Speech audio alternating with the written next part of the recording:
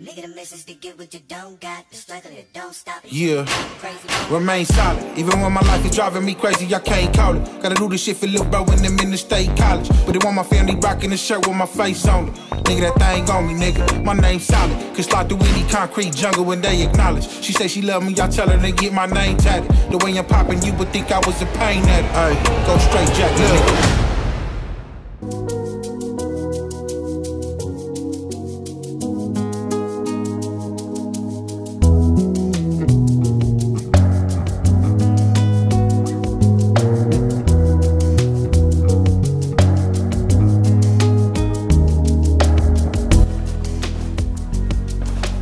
Yo, shout out to Lavasa. This video is sponsored by him. This dude got some dope merch. Yo, this is one of his little merch he got going on. He got some dope merch. Basically, just check out his website. It's lavasaislandapparel.com. Follow him on Instagram. Dude's representing for the Polynesian people, man. You know what I mean? He representing for the Samoans, Tongans, Fijians, Hawaiians, you know, all the Micronesians. Met this dude through Petey. If y'all don't know Petey, another videographer, dope dude. Both of them, they rocking it for our peoples, man. And just wanted to give them the flowers that they deserve.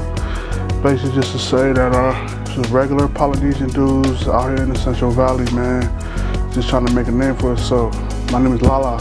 I run Manu Media. I shoot videography for kids that need sports highlights. I usually do sports, man, but I'm starting to get into the event space. But got into it through a youth football team that I was part of, the NorCal Gladiators. I'm a board member right now for it. I do their media work. And it was a blessing for me to be a part of, because the dude that runs it, Coach Roy, he actually used to coach my little cousin and them, so it's kind of cool just being a part of it. And now he has his own little team. He runs the league too. Yeah, so this next fall season league, we actually have 4 Polynesian-owned youth football teams. All the way from SAC, we got the Burbank Titans, I think, and Elk Grove Bulldogs.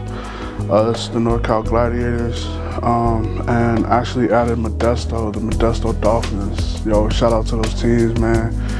Our people's out here representing, you know what I'm saying? Just that's basically what this apparel is all about. You know what I mean? Just shine some light on our people's out here in the Central Valley, you know what I mean? But you know, and also if I would give a tip to anybody that's going into the videography business or even photography, that you should take in is don't look into this as trying to make that money.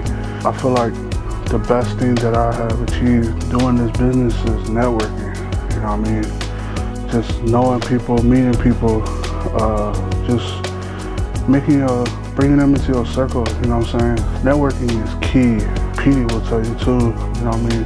That's how I got into it, because I networked with Petey at the Pacific Feats. Ended up meeting him, found out he was from Modesto, and now he's doing some good work, man.